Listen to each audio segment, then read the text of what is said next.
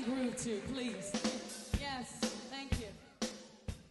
Welcome to day 26 of 28 Facts About Blacks. Before we get started with this video, go ahead and give this a thumbs up if you have been enjoying this series. Don't forget to share this video, comment, and make sure you subscribe and click the notification bell so you'll be notified every day when I upload. Today we're talking about Philippa Schuyler. Philippa was born on August 2nd, 1931 in New York City. Her mother believed that a genius mind could best be developed by the consumption of raw foods. As a result, Philippa grew up eating raw carrots, peas, yams, and raw steak. She was given cod liver oil and lemon slices daily in place of sweets. She was able to read and write at the age of 2.5.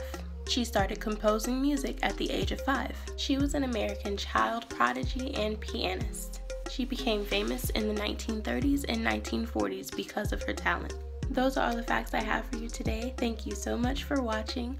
Be sure to tune in tomorrow for day 27 of 28 Facts About Blacks.